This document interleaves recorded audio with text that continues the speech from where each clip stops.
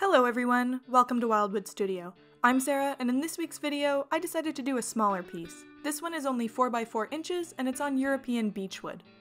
As usual, throughout this entire video, I'm using my Razertip burning system, and I actually ended up using my spoon shader pen for the whole artwork, except for my signature.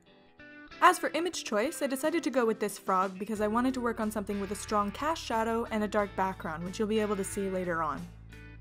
A lot of people think that doing a smaller work will be easier than doing a larger one, and this can be true in some cases, but when you get down to this size, there are some things that can become more difficult, mainly the fact that any mistake you make will take up more of the image and thus be more noticeable in the end.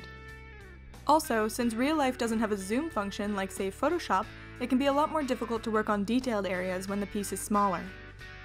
Another thing that I find is when I post smaller works on social media, the picture often ends up being displayed larger than the original artwork, and this can stretch things out and further emphasize any problem areas.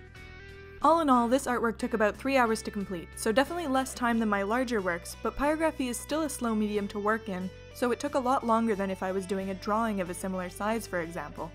The first thing I did with this work was very lightly shade the entire frog. This let me get rid of the pencil lines a lot sooner than if I tried to include the darker values as well. A quick tip if you're going for realism, even with something smooth like this, I always avoid doing an outline because it can flatten an image and make it look cartoony. This is especially true for animals with fur, and above all portraits, but it is also a good idea to keep in mind for things like this. After I was done with my first layer of shading on the frog, I decided to move on to the background and burn the top half black as I had planned. I didn't start out with this because I've had problems in the past where I accidentally changed the shape of what I was burning around and the background ended up looking like it was in front of the subject. And since there's no erasing once it's burned, I just had to start over in that case. On the other hand, having the background done before I totally finished the frog allowed me to go back in and darken up some areas of the frog and the cast shadow while being able to see how it would contrast with the background in the end.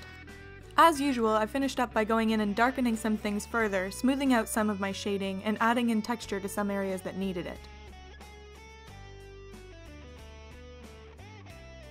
All in all, I'm pretty happy with how this little guy turned out. I think he looks pretty good, and I hope you like it too. So that's about it for this video. If you want to see more of my work, you can check out my Facebook page. Also, please make sure to like this video if you haven't already, and subscribe to my channel for more weekly art videos. Thanks for watching, and I'll see you next time.